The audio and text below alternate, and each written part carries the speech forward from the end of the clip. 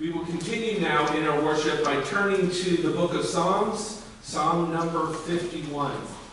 Listen again for the word of God this morning. Have mercy on me, O God, according to your steadfast love, according to your abundant mercy. Blot out my transgressions. Wash me thoroughly from my iniquity and cleanse me from my sin. For I know my transgressions and my sin is ever before me. Against you, you alone, have I sinned and done what is evil in your sight, so that you are justified in your sentence and blameless when you pass judgment. Indeed, I was born guilty, a sinner when my mother conceived me. You desire truth in the inward being. Therefore teach me wisdom in my secret heart.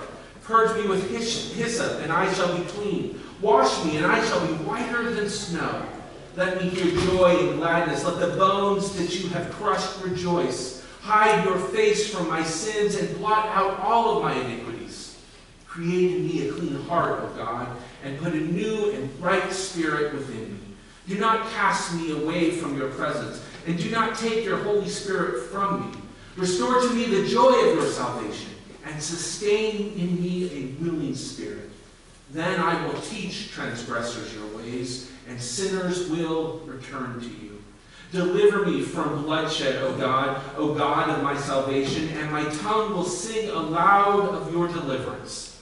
O Lord, open my lips, and my mouth will declare your praise, for you have no delight in sacrifice. If I were to give a burnt offering, you would not be pleased. The sacrifice acceptable to God is a broken spirit, a broken and contrite heart, O God, you will not despise. Do good to Zion in your good pleasure. Rebuild the walls of Jerusalem. Then you will delight in right sacrifices, in burnt offerings and whole burnt offerings. Then bowls will be offered on the altar. Friends, this ends the reading of God's holy and eternal word. To God alone be the thanks and the praise forever. Amen.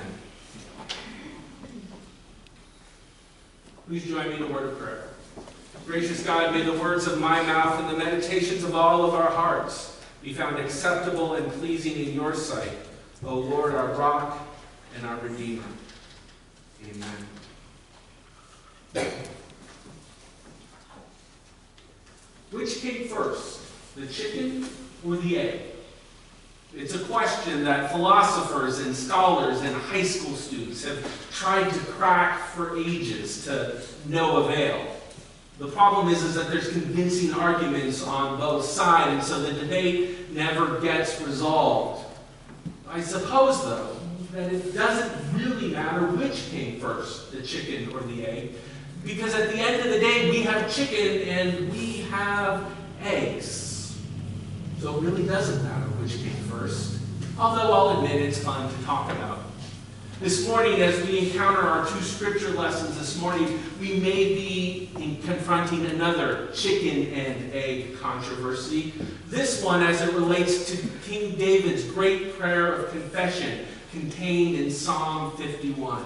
His words reach out to us this morning. Have mercy on me, O God, according to your steadfast love. According to your abundant mercy, cleanse me from my iniquity. Wash me thoroughly from my transgressions and cleanse me from my sin. David cries to God with a sense of urgency, a sense of a deep felt need. Now the question is, where does that need come from? Tradition places these words towards the latter half of David's life and reign as king over Israel. It is thought that he penned them in the aftermath of the confrontation he had with the prophet Nathan over his sins involving Bathsheba and her husband Uriah. The drama of that confrontation is remarkable. The prophet comes to the king telling him a story about a very wealthy man who received an unexpected visitor. Not wanting to take one of his own many head of livestock in order to prepare a meal for his visitor, he takes the one ewe lamb of a poor servant, kills it, and prepares it for his friend to eat. As the king hears this story, he rails with anger at the injustice. that has been described to him. He demands the right of judgment. And then the prophet looks at the king and says, "You, king, are the man. You are the man." 2 Samuel chapter 12 tells that story, and what it tells us is that in that moment, all David could say is, "I have sinned against the Lord."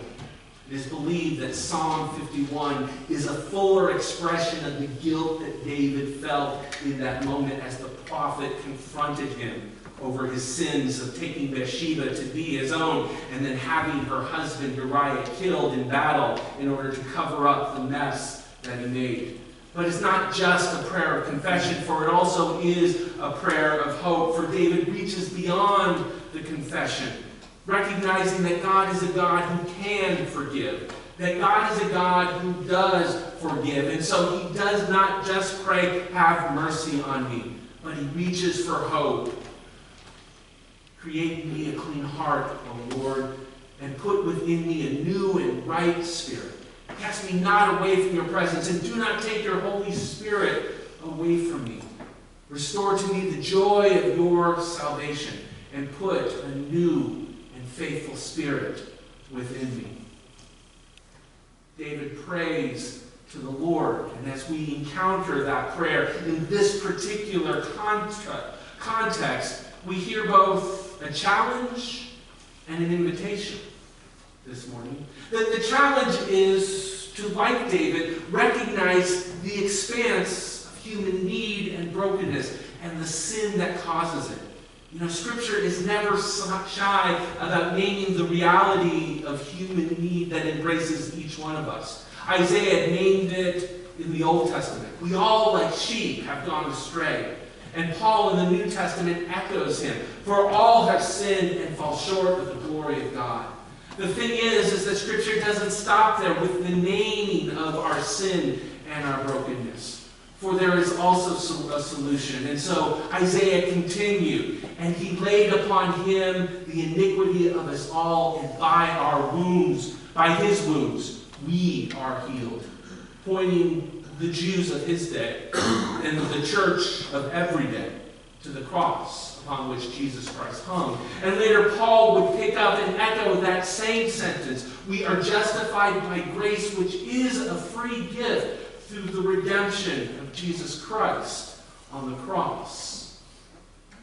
Seen in this context, human brokenness is not the final word. There is hope of forgiveness. And so along with the challenge to recognize sin comes the hope that we too can be cleansed, that we too can be restored. And so to pray along with David, to give ourselves over to the cleansing grace of our Savior God. Create in us clean hearts, O Lord, and renew a right spirit within us. Viewed in this context, the psalm has a powerful word to speak to us, both in conviction and in hope. But what if we're wrong about that context? What if the egg came before the chicken? And what if these words came to David in prayer, not in the moments after he caught a look at Bathsheba and turned his head for a moment from serving the Lord? But what if it was in the moments after Samuel had poured the oil anointing over his head, as the very drops of it dripped from his hair onto his shoulders? Would we be surprised at David's concern in that moment? I mean, he was a rather unlikely choice to be king, after all. So unlikely, in fact, that he wasn't even invited to the party. The prophet Samuel had come to Bethlehem to anoint a new king for Israel, because the first and current king Saul had failed to live up to God's expectation for their king. Samuel was naturally worried, for Saul would not take lightly his replacement being declared in the midst of his reign. So God gave them a cover story. He was to go and offer a sacrifice, and to invite the family of a Bethlehemite named Jesse to join him for the sacrifice.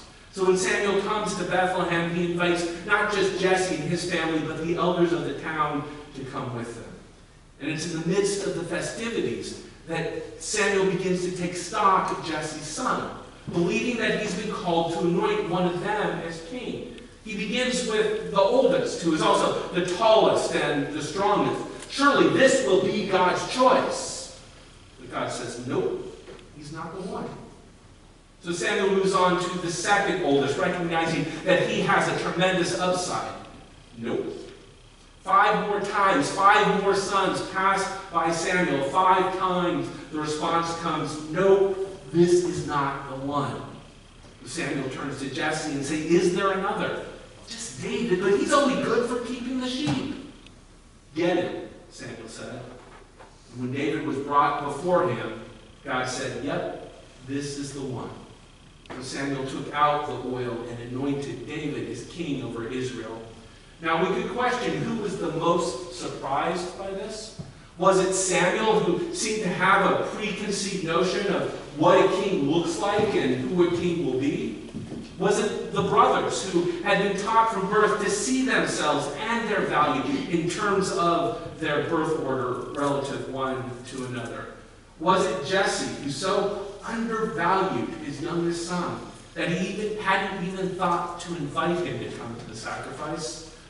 Or was it David himself? What if it was David himself? And what if this prayer speaks to his fear and his hope in the midst of the weight of the call that has now been placed upon his shoulders? Here we find David standing before God, completely aware that he has no business standing before God. It's a good thing this isn't a trial, because if it were, David's going to fully incriminate himself. I know my transgressions, and my sins are ever before me. Against you, you alone have I sinned and done what is evil in your sight, so that you are justified in your sentence and blameless when you pass judgment. Indeed, I was born guilty and a sinner when my mother conceived me. Looking at the psalm this way, as David considers the call that has been put before him, like Abraham, Sarah, and Moses before him, and Isaiah after him, he can find nothing within himself to justify the call. For as he said, he is a sinner, born guilty, convicted from his birth. As he is confronted by the holiness of God, there's no worth, no merit, no value that he can find to give him any hope of possibly serving a God that's so big.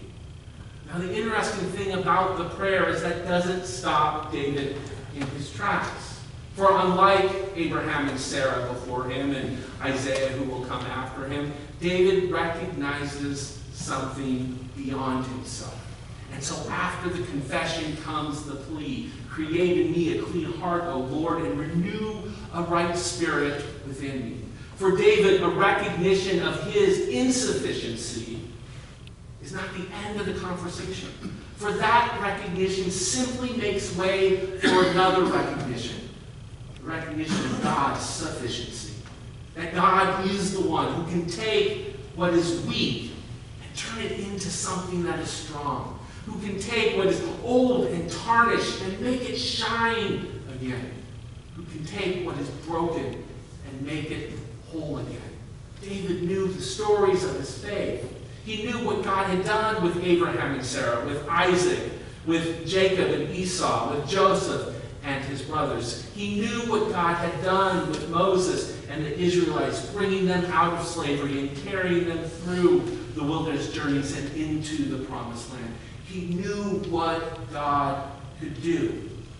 And so when confronted with a call that was much bigger than he was, a call that made him shrink in the reality of his sin and need, he was still able to pray, create in me a clean heart, O God, and renew a right spirit within me. There's something about our God. When he called Abraham and Sarah, he knew that they were going to struggle with fear. When he called Moses and the Israelites, he knew that they were going to struggle with doubt. When he called David, he knew that he was going to struggle with sin. And the thing is, God called them anyway.